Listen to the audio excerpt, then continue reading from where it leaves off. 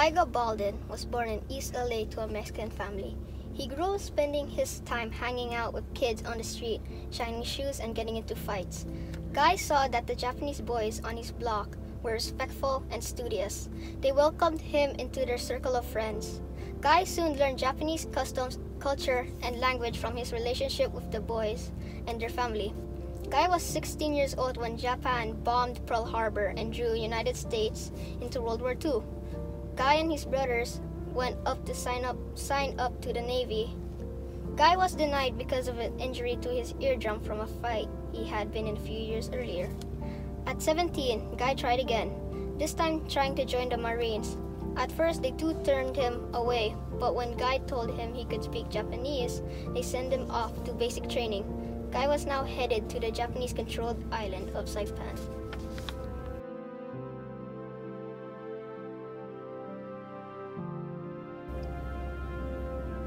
After a brutal and bloody landing on the island of Saipan, Guy realized that venturing further into enemy territory would quickly increase the death toll for the U.S. forces.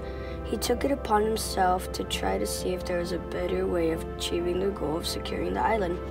Guy Gabaldon ventured off without permission in search of enemy soldiers. Guy used his Japanese language to convince two soldiers guarding the entrance to a cave to surrender by yelling to them, "Tio wa gero, anata wa hoi sa reta iru, kofuku shiro giga iwaku wa ina ikara," which means, "You are surrounded, throw down your weapons, come out with your hands up, we will not harm you."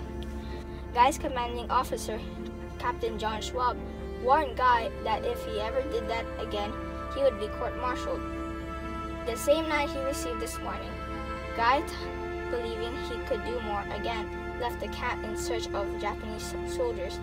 This time he came back with 50 captives. Instead of being court-martialed, Guy was allowed to work as a lone wolf. Because of the U.S. forces gained very valuable information from the Japanese prisoners Guy captured.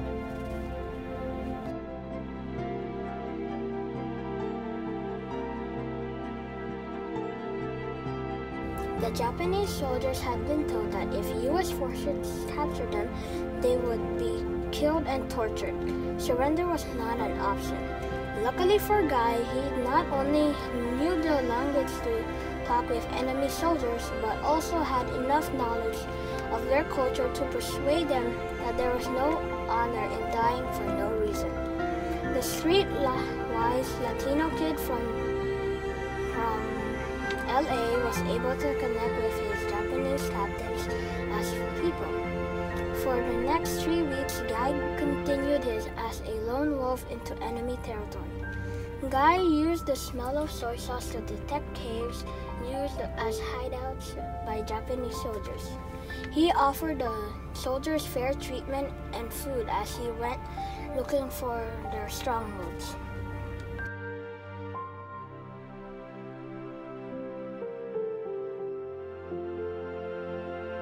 By the time the end of the battle on Saipan was within sight, Guy's solo expeditions had led to the capture of hundreds of soldiers. These soldiers provided valuable intelligence to U.S. commanders. One such piece of information was about the Japanese plan for one final attack on the U.S. forces.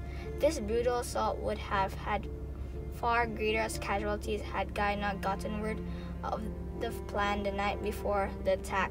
His work in enemy territory gave the U.S. forces valuable time to prepare. They were ready when the Japanese soldiers came charging. On the morning of July 8, 1944, Guy saw 3 soldiers keeping watch above the last remaining Japanese camp.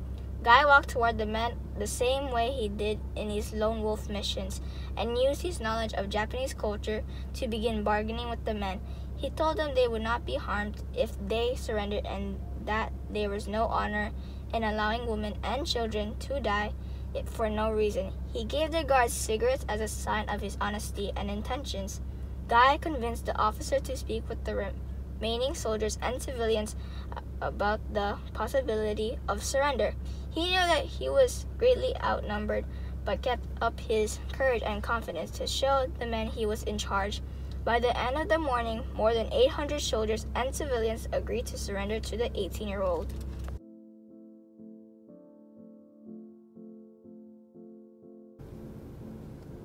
When the Battle of Saipan was over, Guy had killed 33 soldiers and captured more than 1,500 by himself.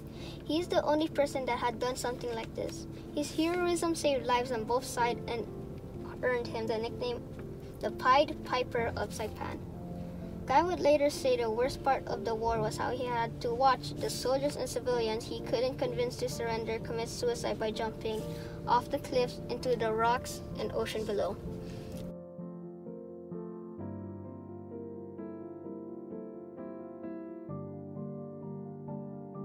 For his bravery above and beyond the call of duty, Guy's commanding officer, Captain John Swab, recommended Guy for the Medal of Honor. Guy was given the Silver Star. This was later upgraded to the Navy Cross. When he was asked about why he hadn't received the Medal of Honor, Guy thought it might have something to do with his Mexican heritage. He also said that he and the other U.S. soldiers didn't go to war to win awards. They did it to serve the country.